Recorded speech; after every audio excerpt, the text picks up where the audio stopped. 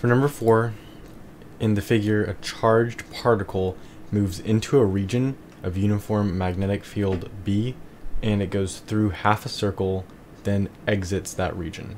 The particle is either a proton or an electron, you must decide.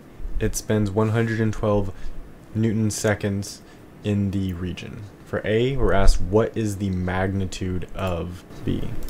So we're looking for the magnitude in part A. Because our B is going out of the page, we are going to choose this to be a proton, and we're going to be using protons for the mass and the charge when we measure it. To find our magnitude, we use the formula B is equal to pi times mass over charge times T. If we want to see where this comes from, we can do the following, where we use a T for period, and that's going to be 2 pi r over v, velocity, and we have r equaling the mass times v over the charge times b. Next we have a T, which is equal to T over 2, and this is just going to change to be 2T is equal to T. First, combine these. We're going to substitute our R in, so we're going to have T is equal to 2 pi over V times mv over charge times B.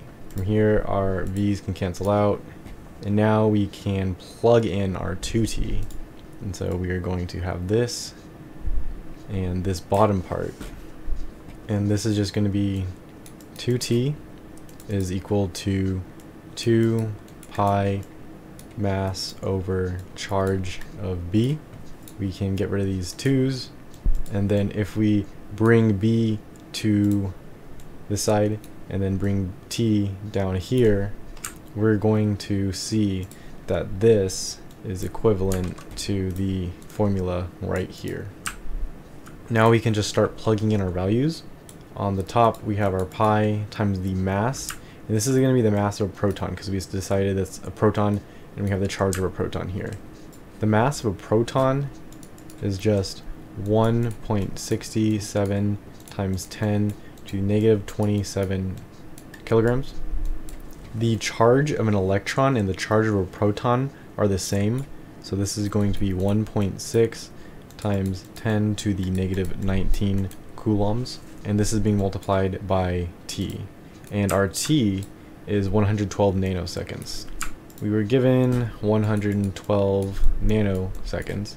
We need this to be in seconds though, so we're going to multiply this by 1 nanosecond to get rid of this, and there are 10 to the negative 9th seconds for our nanoseconds, so this is just going to give us 112 times 10 to the negative 9 seconds, and this is going to go into here, and once we have all of that put into our calculator, we're going to get approximately 0.29 T for our magnitude B for part A.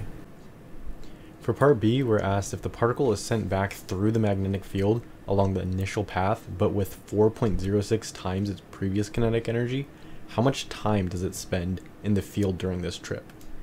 We're given the new value 4.06 times its previous kinetic energy, and we can write that out like this.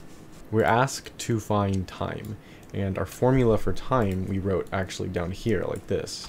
However, we can notice that our time, it doesn't have any v, it doesn't have any speed in it. So we can make the note that since the period does not depend on speed, T time remains the same, which is 112 nanoseconds. We were given that right here.